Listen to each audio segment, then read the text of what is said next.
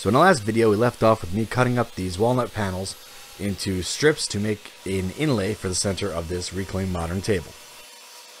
So I built this tabletop design once before, about 5 or 6 years ago, for a client in New York City, and I've been really anxious to get back at it and see where I can take it with my new skills and with a bit of upgraded materials. So I cut the panel strips into 45-degree chunks for the inlay section. Also, I need to plane down the boards that I go under the inlay to a thickness of about 3/4 of an inch, from about 1 1/4 inches. And don't leave your tools on top of your planer, otherwise that will happen. It took a whole bunch of passes, and eventually I ended up planing off the top of that groove, which I will have to fill later when I glue this all up.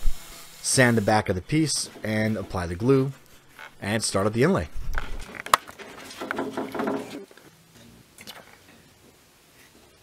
So if you follow me on Instagram, and you should, you've seen this part already, but here it is again, just because it looks cool. Hard to tell. So inlay strip number 1 is done, time to get started on number 2. And the same process here again, sand, sand, sand, glue, glue, glue, clamp, clamp, clamp. The real challenge here is alignment. And at the end of the day, I could have made a jig for it, but really doing it all by hand and making sure that I'm just as precise as possible suits me a little better personally.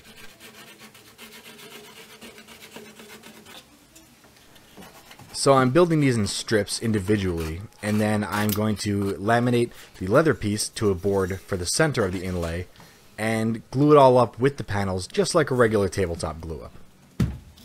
And because I'm using relative dimensioning instead of precise numbers, this made the most sense out of all the options I had for doing the inlay. And enjoy my innovative clamping technique of stacking a bunch of heavy stuff on top of the glue up.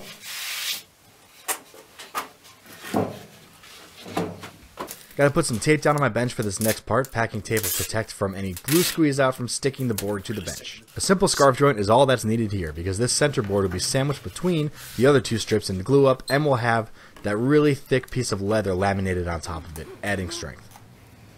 And speaking of that leather lamination, let's get started on that. A healthy helping of glue, which always looks good on screen. Spread nice and thin and evenly over the entire section that's going to be glued up. And place the leather.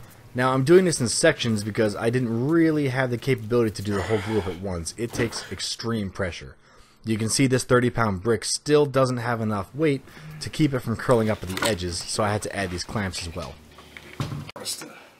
This was certainly the longest part of the entire process because I had to clamp this about 8 inches at a time for 24 hours at a time. So I flipped this brick down the piece the next day, and I flipped it down the piece the next day, and continued all the way down the 7.5-foot board. Okay, so that's it for part 2 of the series.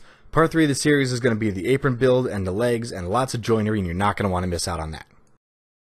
And the best way to avoid missing out is to hit the subscribe button so you know when I drop the next part. I'm not going to tell you where it is. You've seen it before. This ain't your first rodeo. This probably ain't even your 3rd or 4th rodeo. Later, makers.